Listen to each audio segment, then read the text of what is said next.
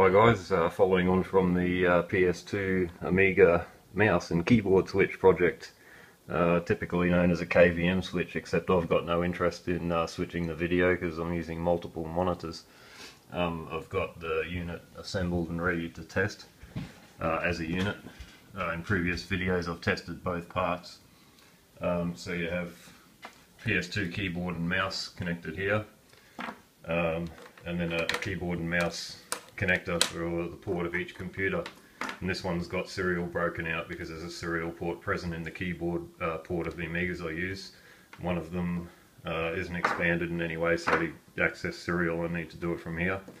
But essentially, yeah, keyboard port and mouse, keyboard port and mouse, computer 1, computer 2, a couple of output LEDs to show which computer is selected, and the PS2 mouse that's connected to the unit is used to switch both the keyboard and the mouse to one computer or the other.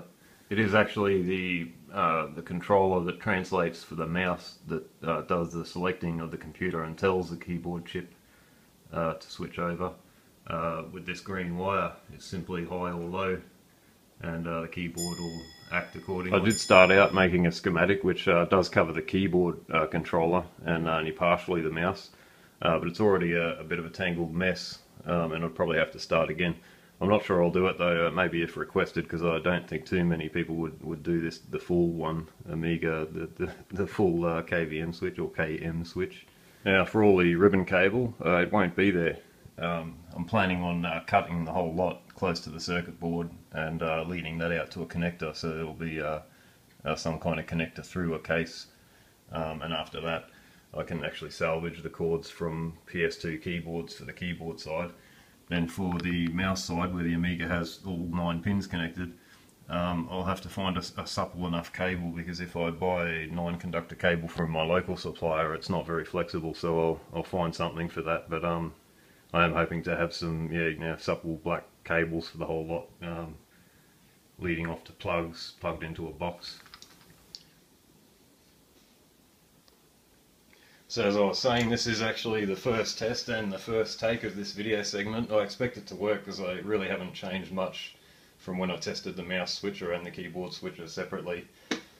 The only difference is the boards are screwed together with standoffs, and there's simply one connection made between the pair of boards, and they're earthed together through the cabling. So your PS2 and mouse input here for this mouse and this keyboard, and then there is a master computer that powers the thing. So I haven't actually connected the positive supply rails for 5-volt rail across the two computers. I'm not sure that's safe yet, because these inputs could have polyfuses or anything, so I don't want one computer to sync current from the other while it's off. Or, yeah, turn lots of nasty flags go off there. The chip being powered from one computer while it's on through input ports rather than the VDD supply rail.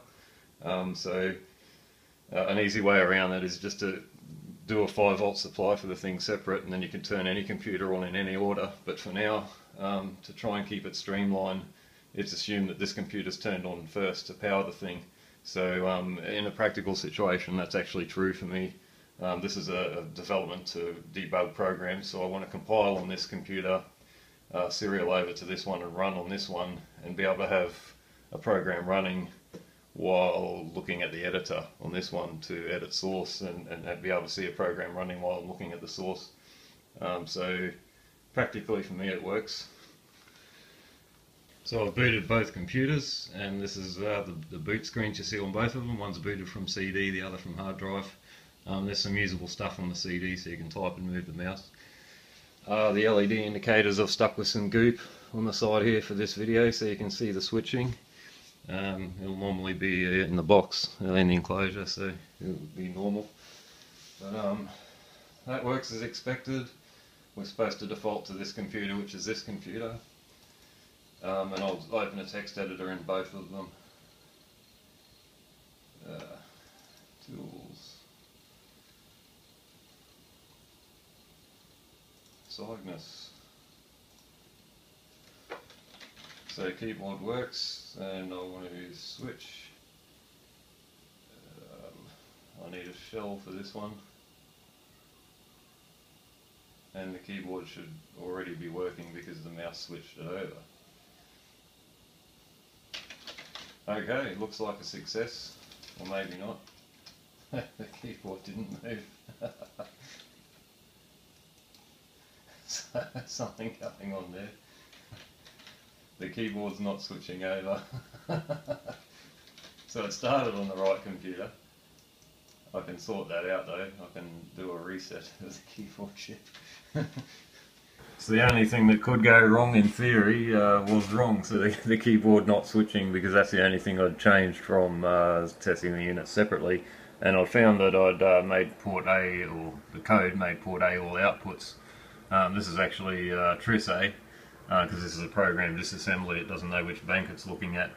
Could be port A or Tris A, but since the bit for the bank is cleared here, makes this all the port setup, and below here where it's set is the Tris setup.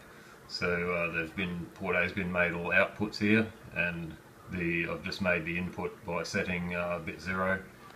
I expect it to work. So both computers freshly booted again for take 2. Give it another go.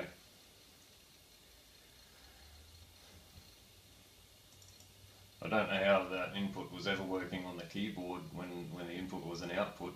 When I tested it separately, I did have to use a hard switch though. It wouldn't work with a single pole switch with the normally tied up with a resistor. I did have to switch it hard, high and low, and wondered why that was. Okay, so working on the first computer again. Switch to the second one. And I just want the keyboard to work now in the shell.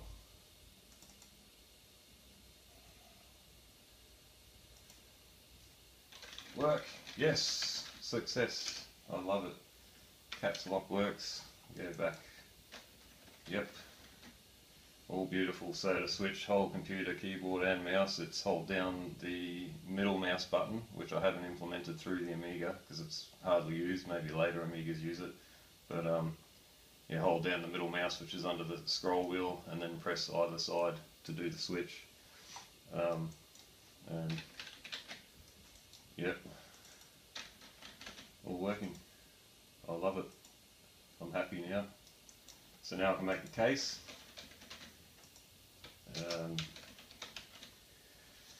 Yeah, cut up these wires, make it all neat. Ends up being a fairly small unit for a KVM switch. It'd normally actually be bigger than that. And as I said, I'm not interested in video switching. A KVM switch would traditionally you'd have one keyboard, mouse and video. You might have up to 10 computers, and you only have one workstation terminal looking at the whole lot of the computers. But I'm aiming to actually spread them out because I do want to use both computers. So there you go. I don't think, well, yeah, I don't think there'll be another video on this because that's that. And I don't know what's next, so stay tuned. See you later.